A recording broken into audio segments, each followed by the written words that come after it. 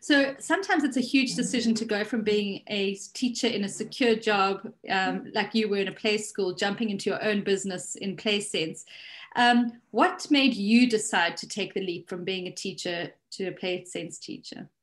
So it had been on the cards for me for a few years. In fact, when I was pregnant, I started looking into it and I thought, oh, this is something that would maybe allow me more time with my son, but I was too hesitant to take the jump then. And now my son is 3 and my circumstances change and it actually became a possibility for me. And yeah, I'm so grateful. I think it has been a phenomenal change for me.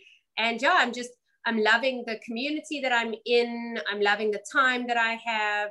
It's really giving me a lot of benefits, and it's just something new, and I'm challenging myself and learning all the time, which is also great.